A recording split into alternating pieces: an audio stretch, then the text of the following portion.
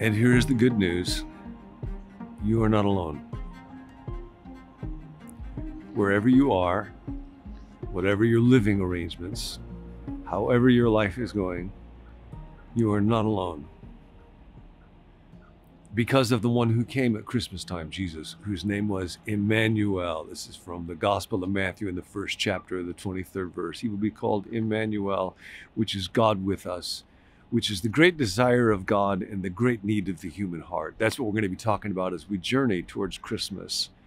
And every day when you get one of these videos, there's also some very cool artwork Tim Williams arranged for this that will depict what we're going to be talking about on that day. So if you're able to look at that, it is an added bonus at no extra charge. There's an article in the Financial Times just in the last couple of days by Frederica Coco, and the title of it is, "Are We Prepared for the Approaching Loneliness Epidemic?" And you might have thought that given what COVID did to isolate us and the fact that it's pretty much over at this point, that we would be increasingly free of loneliness. But she writes that actually way beyond just COVID, as dire as that has been, we're still learning about educational deficits that maybe a year or two in the lives of our young people that we don't know how to make up. Still trying to figure out what will going back to work look like, and will offices be places where people will gather together. But beyond that, she says, there is a trajectory of loneliness, an arc of loneliness, interestingly enough, mostly in wealthier, what we think of as developed nations, that has been going on for decades. Robert Putnam wrote Bowling Alone 20 years ago. Even centuries, it turns out centuries ago, even in the West, almost nobody lived in isolation. And now she looks at people who do, and in some Western countries, it's up to 60% of people. Young people, she writes, are at a very disturbing level compared to a decade ago, spending sometimes as many as 8 hours a day being more isolated. And because of that, emotional health issues are more prevalent than ever. Suicide is on the rise. Roy Baumeister writes that, among other things, a sense of social exclusion, not just being alone, but feeling lonely, distorts our sense of reality. The Princeton thinker Hannah Arendt wrote that loneliness is fertile grounds for terrorism. And we see that all around us. And this article talks about how it is going to get worse, but it doesn't have to. We were not made to be alone. God's great longing is to be with us. And really the cure for loneliness ultimately is not social or educational or financial, it's spiritual.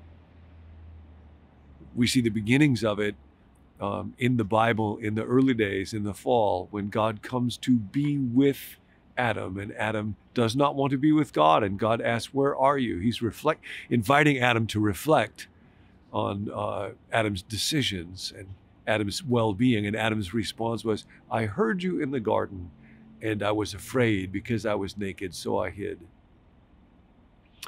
And we have been hiding from God. I hide from God in my mind when I want to do something that I don't want God to be a part of, when I would like to retain my capacity to lie in case I need it, or when I want to indulge in some lust or some greed, then I shut God out of my thoughts. And because I become fragmented inside myself, I'm no longer able to deeply be with other people also.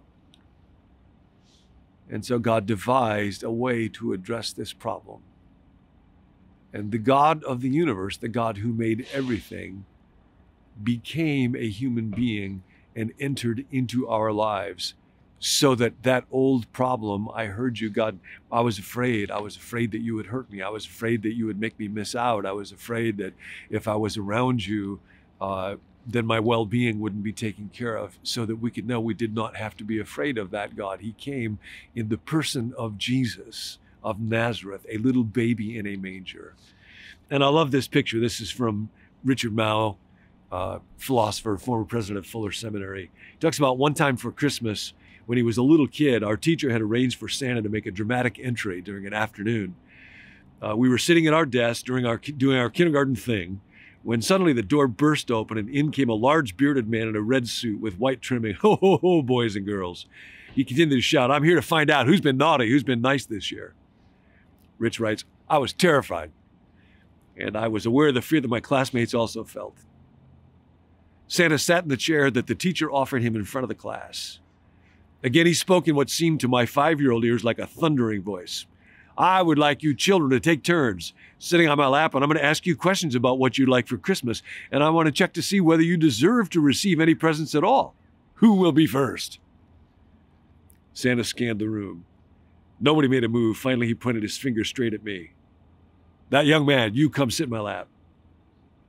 Reluctantly, I made my way to his chair. Then an important thing happened.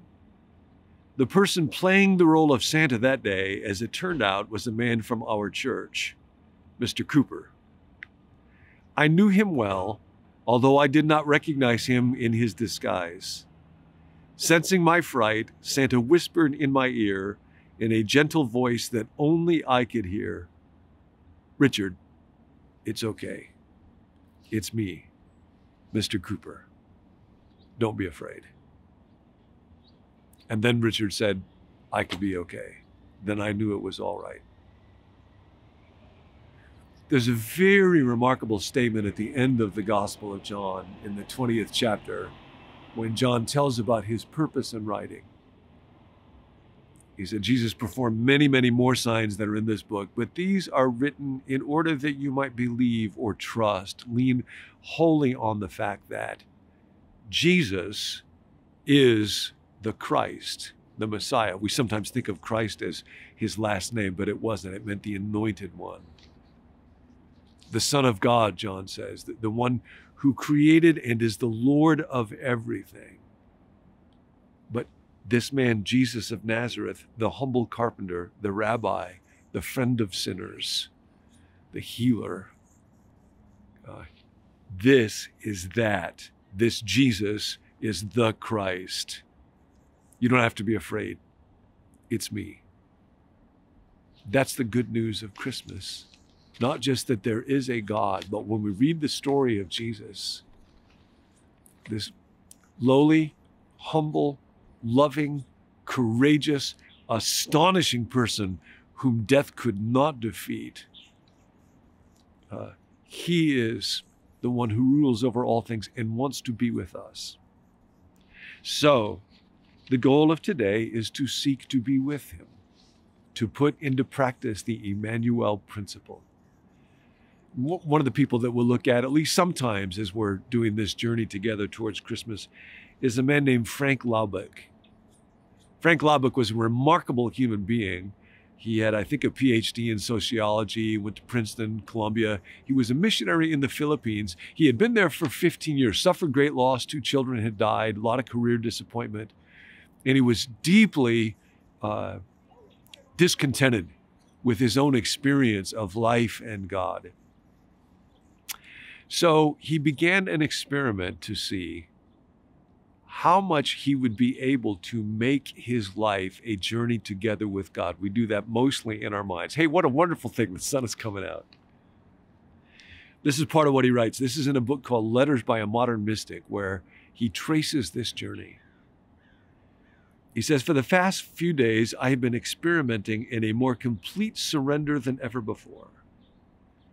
I am taking by a deliberate act of the will enough time from each hour to give God much thought. Yesterday and today I have made a new adventure which is not easy to express. I am feeling God in each movement by an act of will, willing that he shall direct these fingers that now strike this keyboard, willing that he shall pour through my steps as I walk. The scriptures would often talk about the Immanuel Principle as walking with God. Willing that he shall direct my words as I speak, my very jaws as I eat. You will object to this intense introspection. Do not try it unless you feel dissatisfied with your own relationship with God. But at least allow me to realize all the leadership of God I can. I am disgusted with the pettiness and futility of my unled self. I am disgusted with the pettiness and futility of my unled self. If the way out is not more perfect slavery to God, then what is the way out? Paul speaks of our liberty in Christ. I am trying to be utterly free from everybody, free from my own self, but completely enslaved to the will of God every moment of the day. And Frank Laubach began a remarkable journey. In the process of doing this, he discovered a method for teaching literacy. That's part of what he was doing in the Philippines, where he was, where someone would become able to learn and then they would teach somebody else. The world literacy movement, each one teach one, that began with Frank Laubach, but really it began with his life with God. So today, as you walk through the day, allow the thought to come back. Immanuel. Jesus is saying, hey, it's me. Don't be afraid. And then ask God, would you pour into my very steps as I walk and the words that I say? Make today an experiment in life with God. You are not alone.